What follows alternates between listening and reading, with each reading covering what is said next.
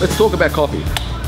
So what most people do and they struggle with when they start on a plan is they confuse what they think is coffee with actually what is coffee. So if you say in an Italian what coffee is, they're talking about cafetiere, yeah? So you actually put the coffee in. So the way you do this is you open it up, right, like so.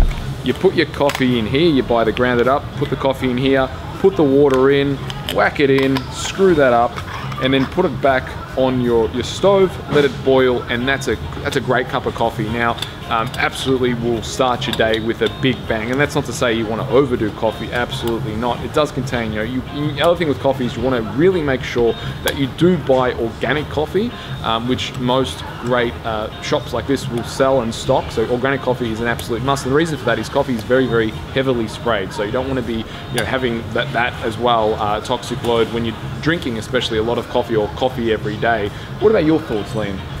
Yeah, coffee's great.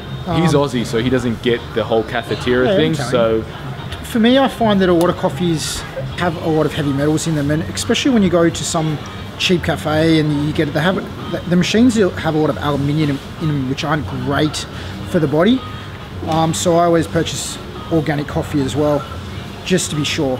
So the other thing you want to keep in mind when you're having proper coffee is you actually get the taste of coffee. So if you're used to drinking like really poor quality coffee and not having it like this, that's why it needs milk and sugar, is because your coffee is no good. So if you have to drink milk and sugar to drink your coffee, perhaps look at the bean and how you're actually making it. And if you're like Liam, Skippy the bush kangaroo, it's probably maybe the first time you've seen one of these, but this is the real deal right here. The thing that I love about local food and grocery shops just like this one is they really do stock some great, fantastic products that you usually can't find elsewhere. You certainly won't be able to find this in your supermarket. For example, this one, organic coconut oil. Now, I love coconut oil.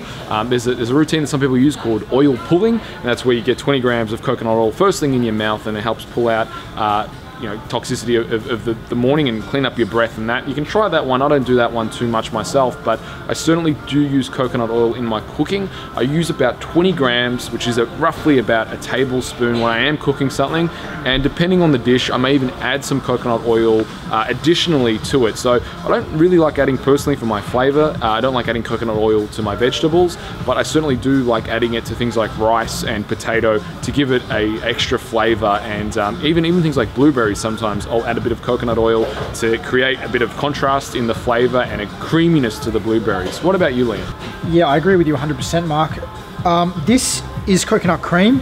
It's basically 100 ml for a 20 gram serve of fats, but coconut oil and coconut cream are two completely different things. So I would never give this to someone who's trying to lose a bit of body fat or reach a target. What I could use this for is a nice dessert for someone who is trying to gain a little bit of muscle and keep their calories in a surplus.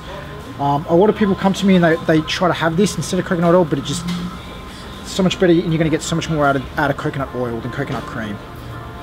Usually this one's not too bad, but usually they're filled with nasty hidden preservatives and so forth. So I just don't recommend them for fat loss clients.